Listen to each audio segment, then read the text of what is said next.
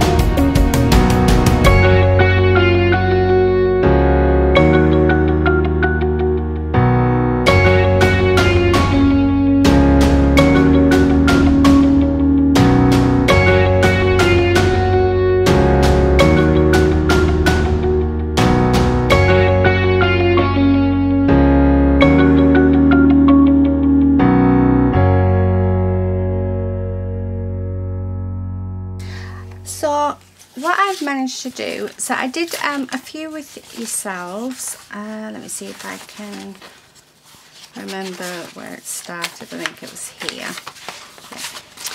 Yeah. So this morning what I'd done is I'd done these but didn't realise I hadn't pressed record. So I'll show you what I found out with the first lot, and I did do one. Oh, I should have really sorted this out before I sort of came back on.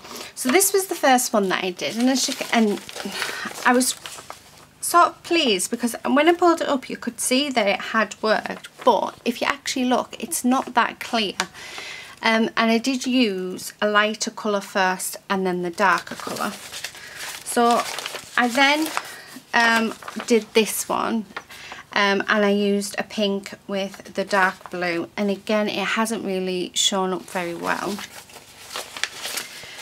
This one I was super excited when I did because it really did look as though it was going to come out, and it's of a flat. You can just see it faintly, and I used a silver paint for that one, and I thought, oh, it'll be really nice. And again, it hasn't really come out clear. So I tried it with the pink and then a green on top, and it didn't work. But I still love the effect, and I'm still going to use them. That's just where I braid. And then I did a yellow with the black, and I thought, right, I'm obviously doing something wrong. But you can just see the pattern, so I changed it. I then decided, well, what about if I did the black first, then the yellow? And oh my word, look at that. That is just absolutely awesome. I mean, you can see nearly all the details. So I got really excited. So then I did it again. I did the black first, and then I did like a metallic colour. And it's not as clear as the yellow one, but there's still like elements on it that, I mean, look at that. That's just brilliant. They're going to make such brilliant backgrounds. So again, my brayer. And then I tried with a brown and a green. So some pages I found do work, and other pages, and some pages don't. So I think it's hit or miss. But I still like, you've got a few words and there's a circle there. So I still quite like that. So then I tried black again, but this time with an orange background. And as you can see, you can make words out. It's so much better. And then that's where I stopped, because then I came on to you guys. So no, sorry, this was the last one, and that's when I realised that the camera wasn't rolling. So that's what I discovered this morning. So I found that if you do a darker colour first with a lot of lighter colour on top, it works absolutely fantastic. So then I came on to you guys just to show you that I did on this one, I did the silver first, followed by the purple, and as you can see, there is no detailing whatsoever. So I just wanted you to see that. I then did this one, which, oh my god, you can see the rabbits. Isn't that awesome? I'm going to use that in my journal. So again, you've got the black background, the black, sorry, for doing the impression, and then I did the orange background. So I turn these over, it should be in the right order. And then we did this pink one with the brown, and again it didn't quite work. You've got traces of words and stuff. And then again I did another orange one with the dark background, and again it just, I mean, you've got little bits, but it didn't work brilliantly. And then I decided, because on these ones, I did watch a video, and I can't remember which video it was, but they said that glossy paper, which this is, doesn't work very well.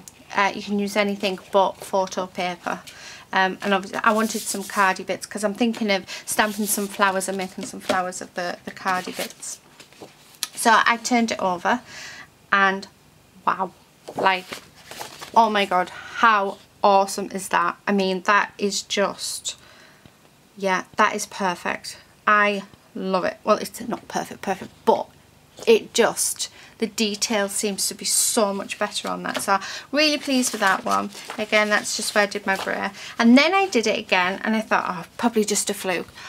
And I did it again. I mean, which way does it go? Yeah, that way.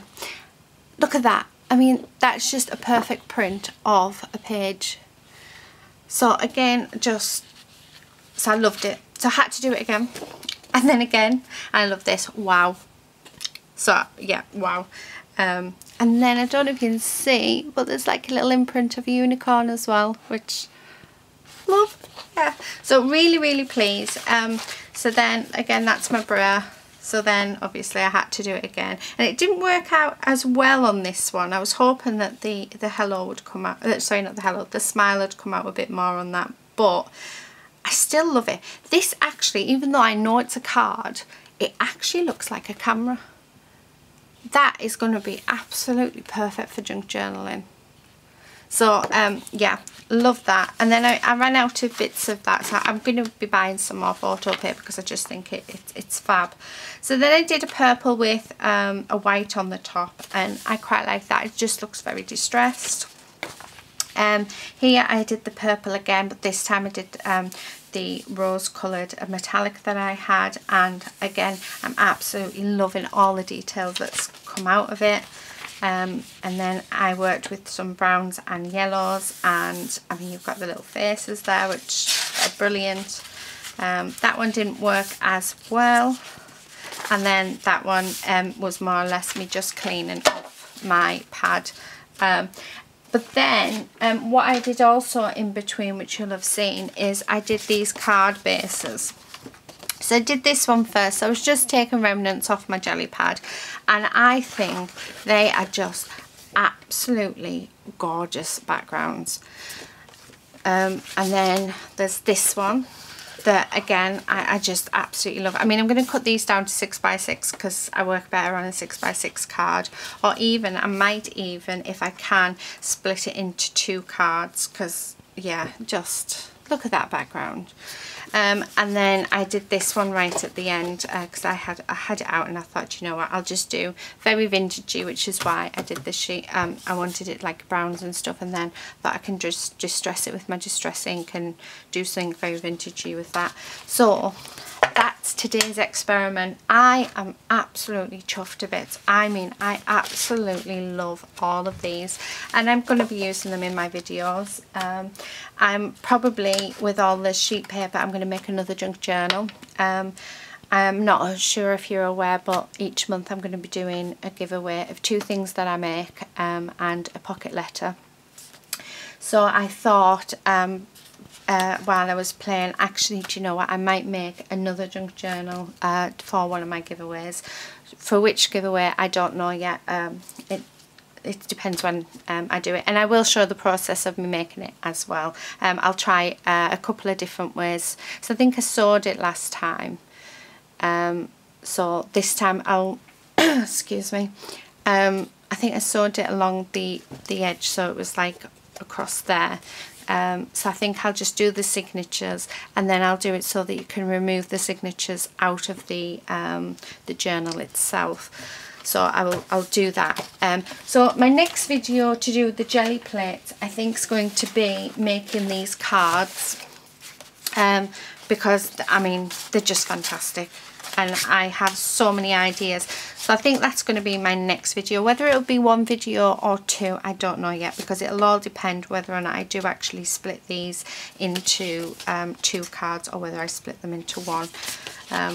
But yeah, I hope you've enjoyed today. I hope you enjoyed seeing me play with the jelly plate again. And I did get carried away, but I found that the first time that I did it, I did get carried away as well. But I've loved doing it, and there's going to be so many more. Sorry about the noise of my watch. I can't wear my watch here because it sort of digs in the back of my hand, so I have to wear it like old school. It's how we used to wear it in school. So I have to wear it just there, so it keeps hitting off the glass there, so I do apologise for that. Anyway, I'll stop waffling on now. Thank you so much for watching. Please do subscribe if you're not already a subscriber. Hit that bell so you're notified when a video is uploaded, and hopefully I will see you very, very soon in my next video. But until then, happy crafting. Bye.